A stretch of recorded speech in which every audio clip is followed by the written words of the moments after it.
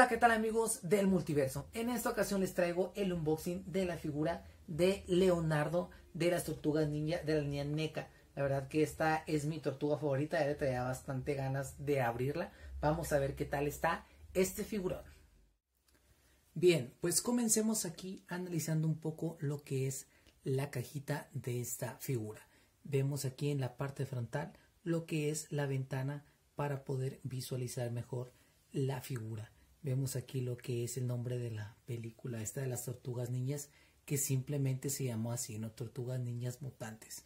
La verdad que está bastante padre el nombre, ¿no? Les quedó ahí muy bien porque pues es algo muy sencillo pero totalmente representativo.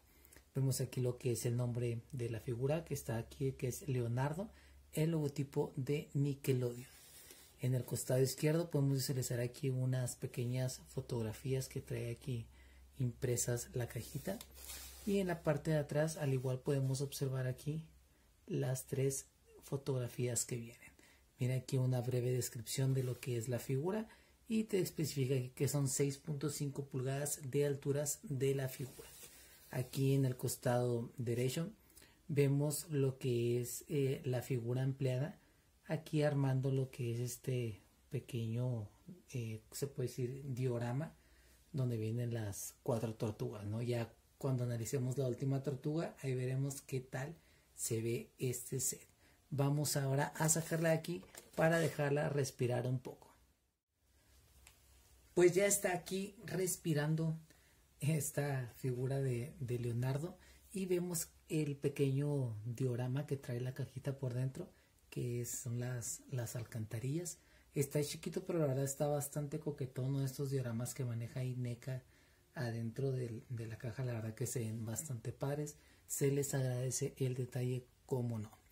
Vamos a comenzar ahora aquí con los accesorios. La figura trae lo que es una banda intercambiable, o por lo menos la culata de la banda. Esta está así como que volando, y la que trae puesta está solamente caída así hacia los hombros. Este es el par de manos que trae la figura. Cada tortuga en las fotografías pues trae las manos de todos, no están todos rebrujados. En la primera sí me agüité porque dije, ah caray, pensé que venía con otras manos, pero pues en sí las manitas se le pueden poner a cualquiera de las 4 tortugas, no, sin ningún problema. Entonces ese es el cambio extra de manos que trae al que ya trae puesto, que es este para agarrar las espadas. Y al igual que Donatello, trae ahí su pizza de aceitunas negras con champiñones y pimientos. Casi creo yo que es eso.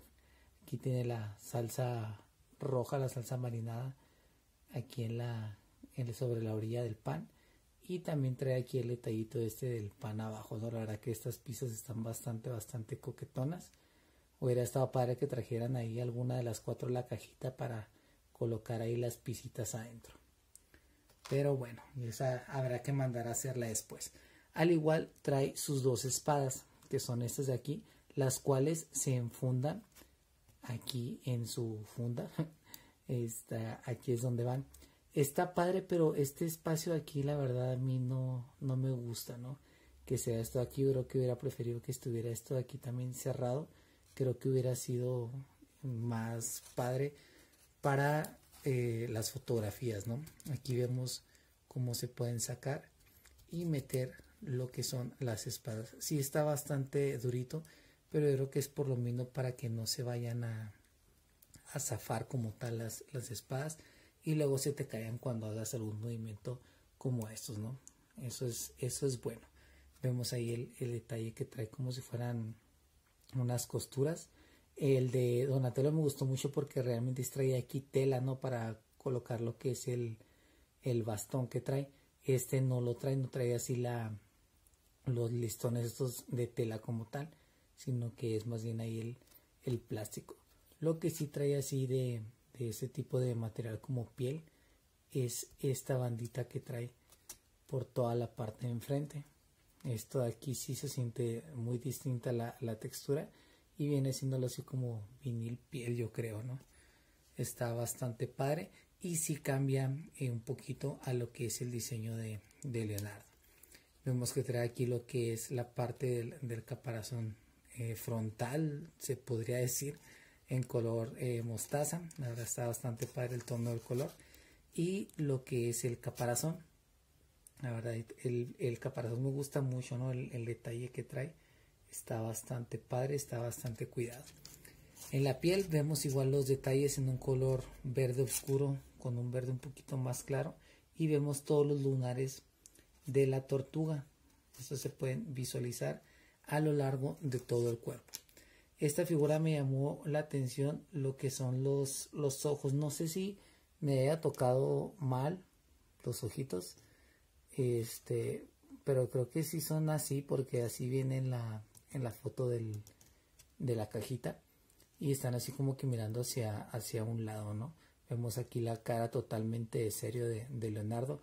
A mí la verdad que esta era mi tortuga favorita, ¿no?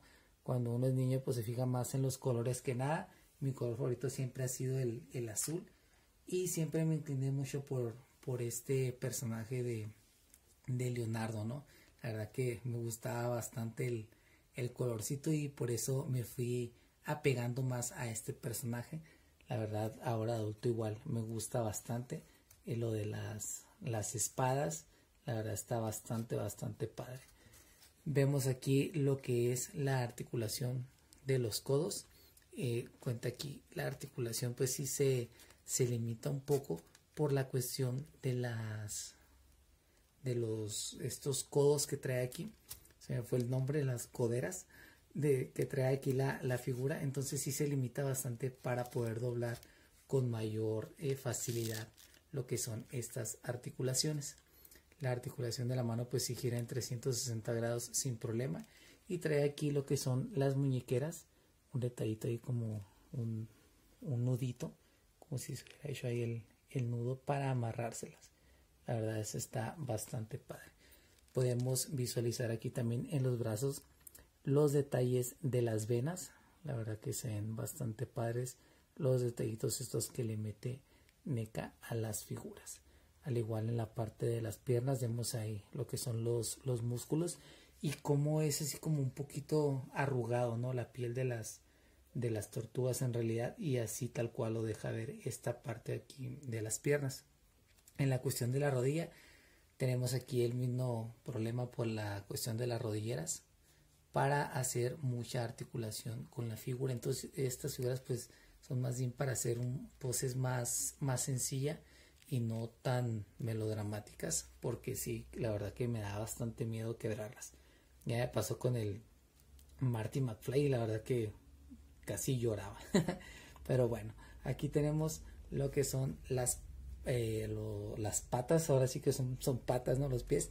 Y vemos la articulación que tiene. También es muy poca la articulación. Lo padre es que por el largo de los pies pues se batalla un poco menos para pararla, porque hace un poco más de soporte en distintos ángulos.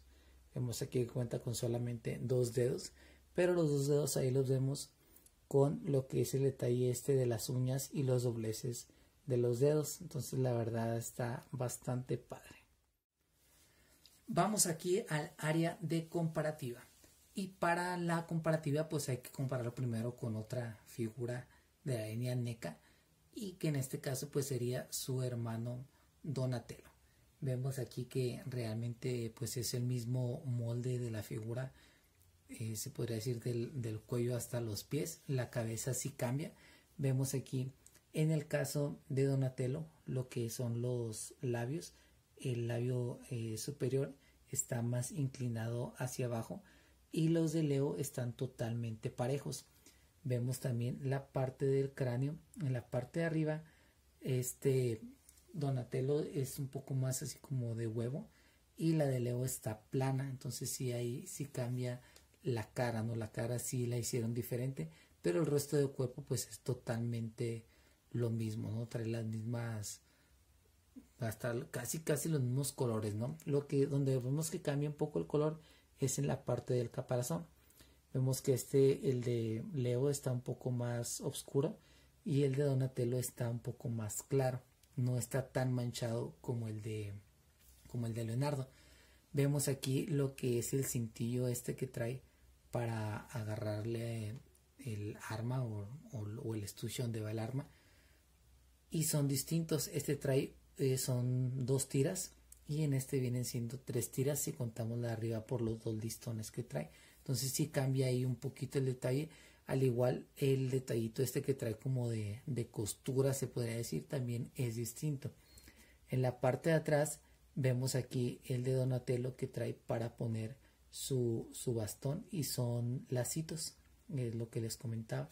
En cambio la de Leo, vemos aquí que está es de plástico, ¿no? Esta no es de tela y no trae los detallitos estos de tela como los trae el de Donatello.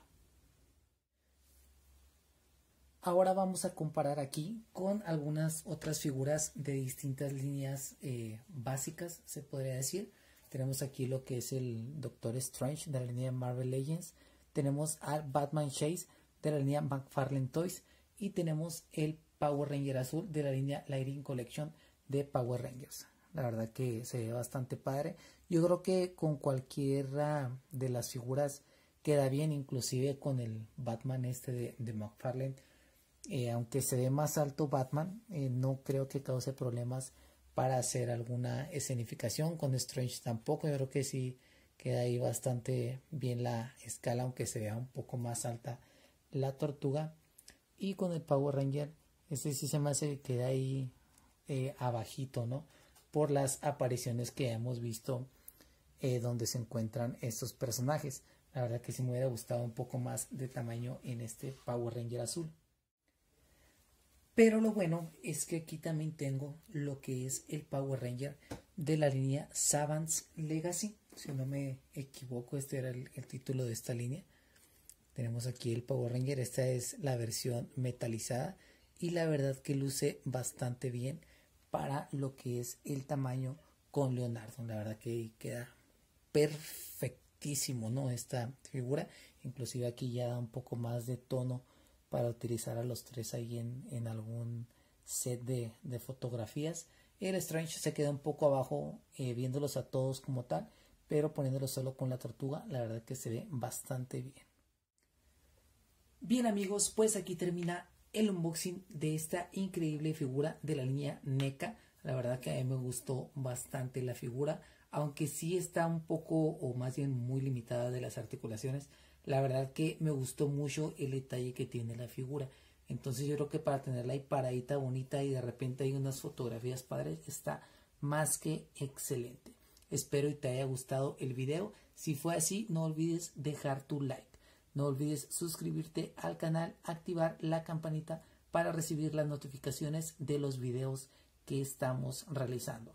Van 2 de 4 tortugas, todavía faltan 2 más en camino que vamos a analizar. No olvides compartir el video para poder llegar a más coleccionistas. Hasta la próxima.